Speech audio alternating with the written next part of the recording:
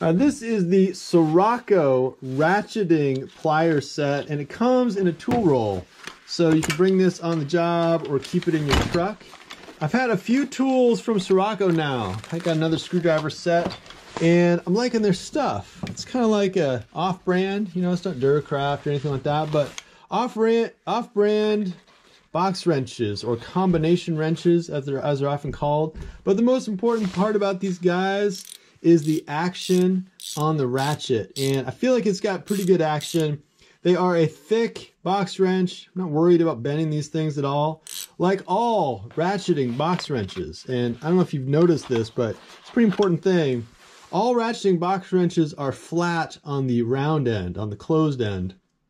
That's just so that you can loosen and then flip it over and tighten, and you don't have that bend. So it also means that on this end, you don't have that lift that you get with traditional combination wrenches.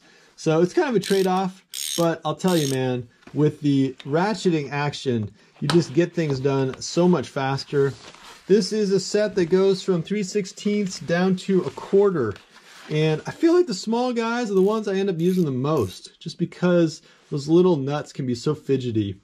Anyway, they're decent ratchet wrenches.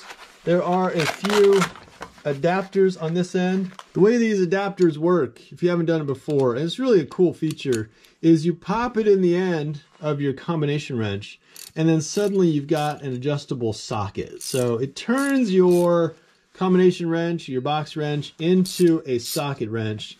Same thing, if you want to go the other direction, just pop it in from the other side, and you are now tightening instead of loosening. So it's a nice little feature. It does have a button for locking your sockets on there, and they're just cool little adapters. And you got 4 of them for different sizes, so this is the smallest of the sockets. All right, so you got the tools and you got the heavy-duty case, like not just the flimsy canvas case, and not metric wrenches, but standard, or SAE, I believe they're called.